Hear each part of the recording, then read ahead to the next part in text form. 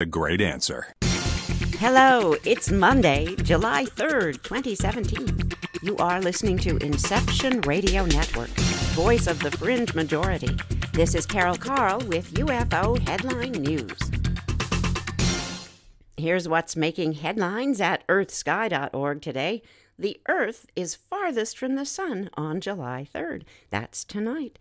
Good old planet Earth reaches a milestone today. It's aphelion.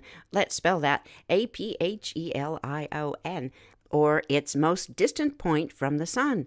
We reach that point today at 2011 UTC. Well, that's 1511 Central Daylight Time, for instance, in the United States. Is it hot outside for you on your part of Earth right now, or is it cold out? Earth's aphelion comes in the midst of Northern Hemisphere summer and Southern Hemisphere winter. That should tell you that our distance from the Sun doesn't cause the seasons. If one considers an illustration, for instance, that shows the eccentricity, the oblongness of Earth's orbit, you can get the idea. And you can find that idea in actual form later at ufoheadlinenews.com. There are charts and graphs, etc. The fact is, the Earth's orbit is almost but not quite circular. It's that oblong thing. So our distance from the Sun doesn't change much. Today, we're about 3 million miles, 5 million kilometers farther from the Sun than we will be 6 months from now. That's in contrast to our average distance from the Sun, 93 million miles, 150 million kilometers. The word aphelion, by the way, comes from the Greek word apo, meaning away, off, apart, and helios, for the Greek god of the sun. Apart from the Sun, and that's us today. If you're curious about Earth's exact distance from the Sun at aphelion, well, here we go. It's staggering. 94,505,901 miles, or 152,092,505 kilometers.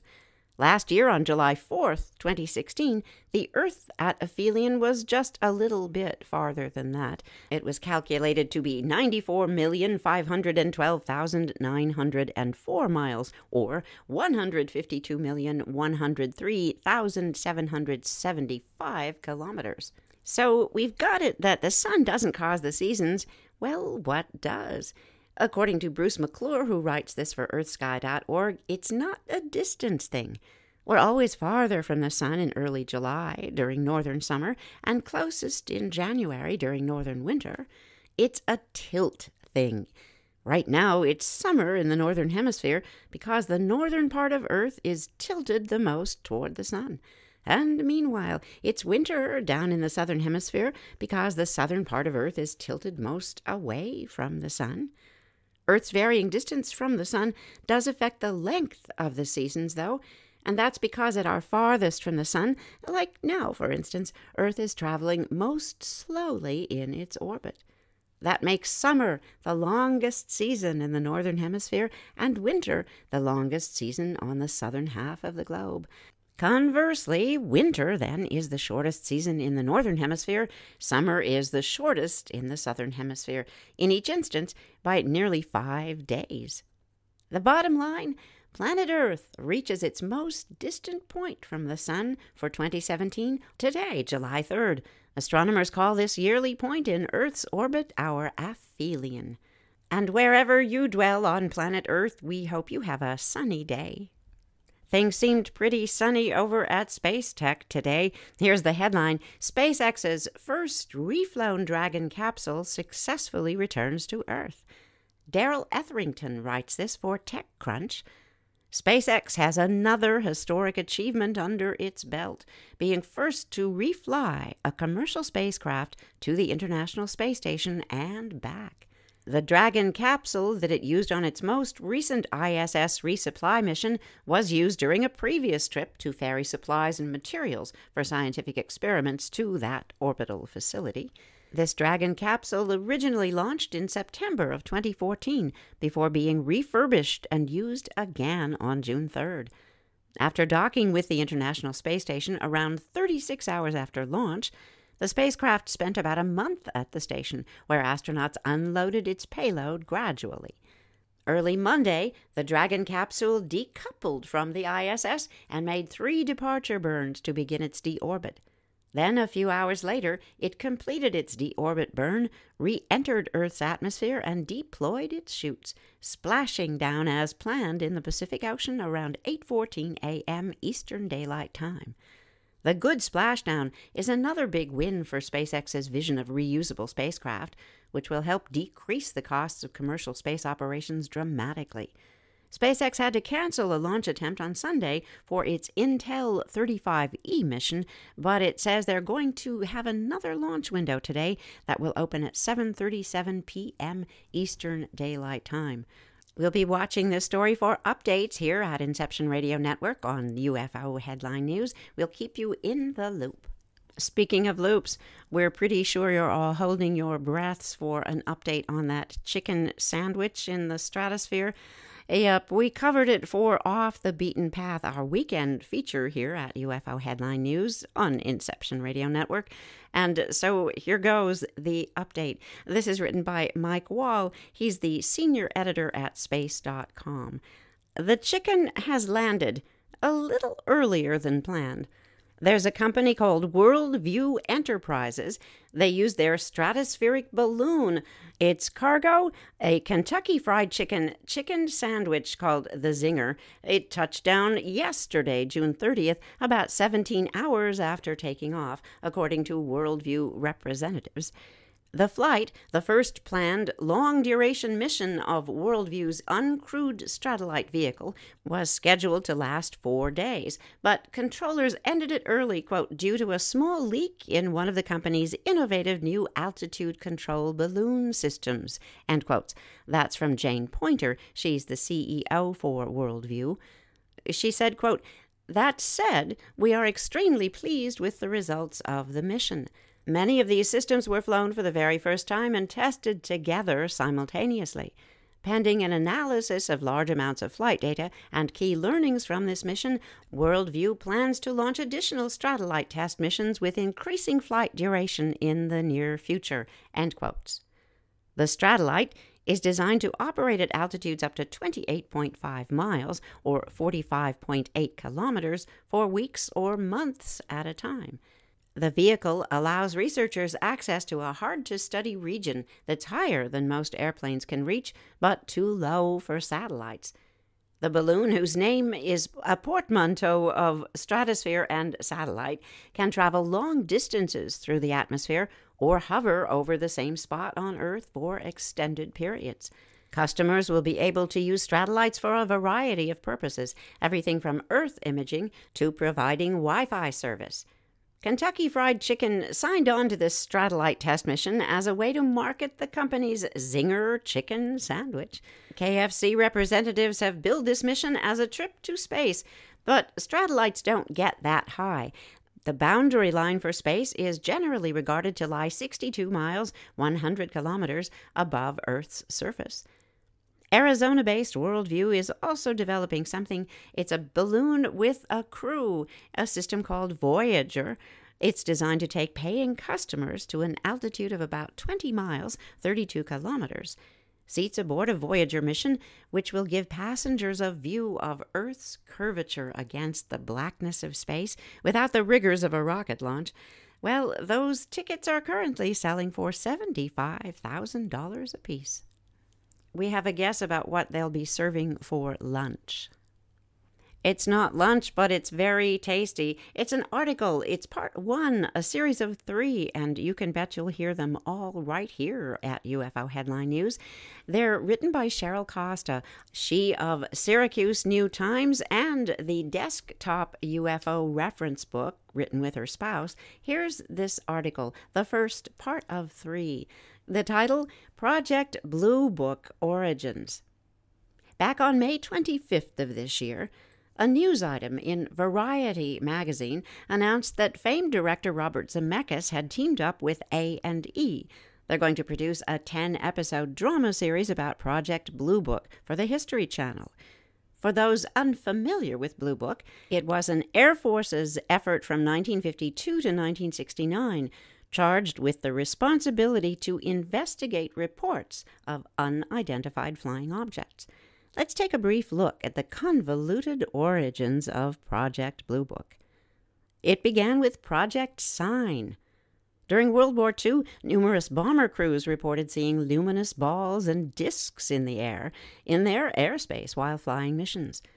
These unknown high-performance flying objects became known as Foo Fighters. The Army Air Force's investigative effort into Foo Fighters was the very first by intelligence officers into the mysterious topic of UFOs. In 1947, the Air Force separated from the Army and became a branch unto itself. That same year, Air Materiel Command at Wright-Patterson Airfield received orders to direct the Technical Intelligence Division to conduct a classified inquiry into UFOs. The principal reason was the Air Force had taken a keen interest in UFOs because they'd been frequently observed near various sensitive military facilities in the Southwest. In addition, during June and July of that year, UFO reports came in from over 38 states and were widely reported in the press. Under pressure to come up with answers, Major General L.C. Craigie, that's spelled C-R-A-I-G-I-E, Director of Research and Development for the Air Force, directed the establishment of a research group codenamed Project Sign. After 8 months of interviewing highly credible witnesses, conducting investigations, and analyzing the data, it was time to report some findings. The Technical Intelligence Division at Wright-Patterson Air Force Base, in concert with personnel from Project Sign, decided to author the Estimate of the Situation document. That's estimate with an uppercase E and situation with an uppercase S. By all accounts, the top-secret document allegedly concluded that some of the UFOs were of extraterrestrial origin. These conclusions did not sit well with Air Force Chief of Staff General Hoyt S. Vandenberg, who was reported to have rejected the estimate of the situation findings. It is alleged that all copies of this report were subsequently destroyed. And then along comes Project Grudge. It's been Cheryl Costa's observation that military generals who aren't happy about the performance of a unit, or perhaps the results of a project, frequently clean house of at least key command personnel, and sometimes there's a clean sweep within the ranks. General Vandenberg, being less than happy or confident with the results of Project Sign, ordered a massive change in personnel. The replacement staff had a new set of operating principles, simply that all these UFO reports could be explained in realistic and conventional terms. The new unit was renamed in February 1949, that new code name, Project Grudge. The Project Grudge team also put forth the concern that an enemy could release strange aerial objects, augmented with psychological propaganda. The effect of an enemy action like this, they proposed, could be used to generate mass hysteria. The Pentagon's Office of Psychological Warfare confirmed this notion of psychological warfare to induce war nerves and mass fear among the civilian population. As a secret UFO investigation military entity, Project Grudge didn't do much better than Project Sign in getting to the bottom of the UFO phenomena. The unit only lasted about 8 months. In the final report of their UFO investigations, it listed UFO sighting reports totaling 273. Despite Project Grudge's policy that UFOs are just misidentified conventional objects, hysteria, war nerves, hoaxes, and deranged persons, their final report listed 23%, or 63 cases, as, quote, unidentified. Stay tuned. This was part 1 of 3 parts written by Cheryl Costa regarding Project Blue Book. We will read them all for you. Here's an article from OpenMinds.tv. It's a sighting in Idaho. Headline, Idaho witness says orb UFOs joined, then disappeared. This is posted by Roger Marsh. An Idaho witness at Bowie, that's spelled B-U-H-I, reported watching 3 orange-red rectangle-shaped objects They joined together and then disappeared in place. This is according to testimony in case 83942. That's the MUFON number. The event occurred at 10:15 p.m. May 23, 2017.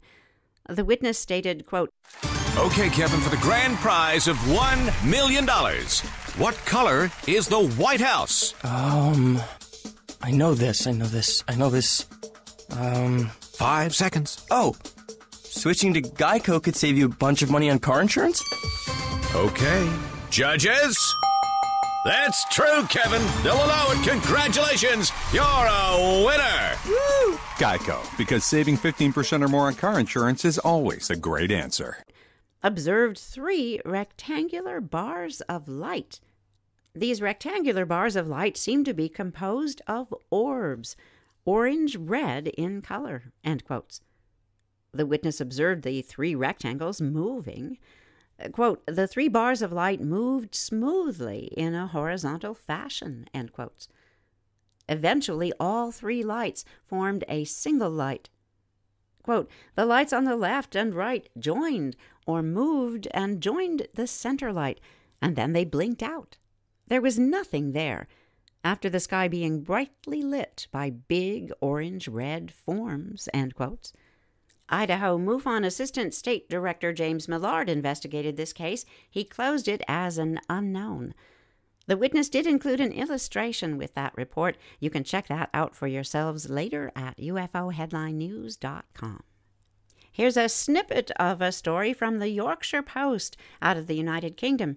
It seems a UFO investigator has captured footage of mysterious dancing lights in the night sky over Yorkshire. Headline, Is this a UFO over Yorkshire? Footage shows unexplained, crazy dancing lights. The strange phenomenon appears to show a light moving in circular motions in the sky over Bolton Abbey, North Yorkshire. But the lights are apparently visible across a larger section of the country as well.